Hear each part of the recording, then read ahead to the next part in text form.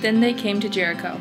As Jesus and his disciples, together with a large crowd, were leaving the city, a blind man, Bartimaeus, which means son of Timaeus, was sitting by the roadside begging. When he heard that it was Jesus of Nazareth, he began to shout, "Jesus, Son of David, have mercy on me."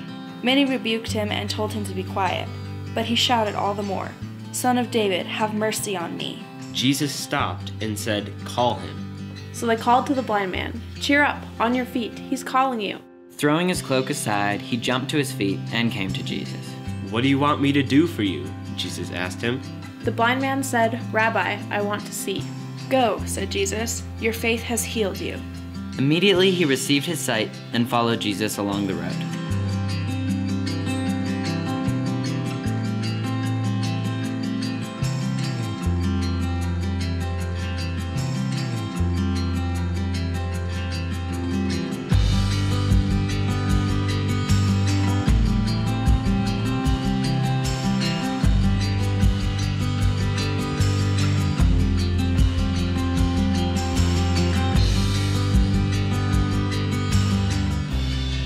I've got questions.